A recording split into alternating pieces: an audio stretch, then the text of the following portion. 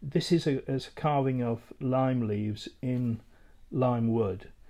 This is part of a series of using the wood and the leaves to make a series of basically pictures as opposed to straightforward furniture making. So first job is to line in around the drawing.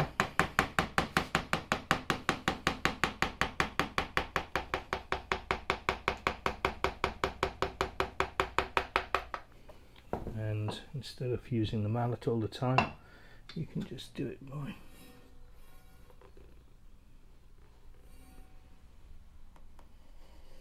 doesn't have to be accurate at this stage.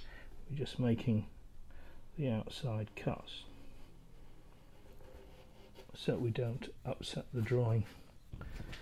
Change hands.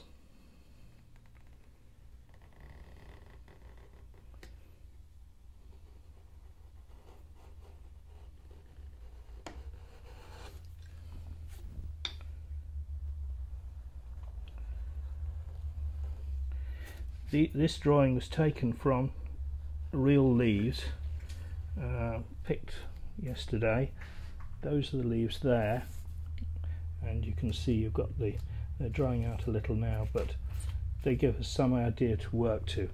The drawing was then taken onto the wood to give us a good profile. The next stage is to remove the waste wood. Now this is going to go down 1 inch, which is down to here. That will give me the three-dimensional form that I require.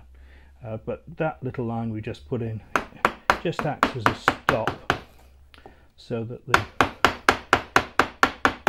we can see the drawing throughout. Now this first cut is quite shallow.